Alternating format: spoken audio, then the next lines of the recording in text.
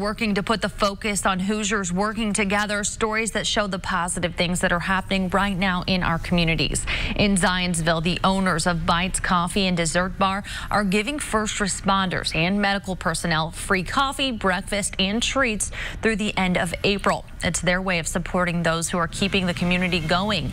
As long as the store is allowed to do carryout and delivery, they will give any active police officer, firefighter, nurse, or doctor free coffee and treats.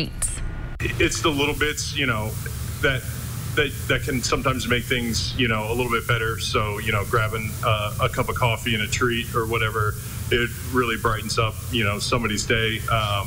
Everybody can't be out right now and shouldn't be out right now, but the people that have to be out, to grab a little something and feel appreciated, it makes us feel good. Is Kaylee there? Wave, Kaylee? Yeah. Well, the owners say friends of theirs wanted to support their business, so they bought gift cards and donated those back to the store so that first responders could be taken care of.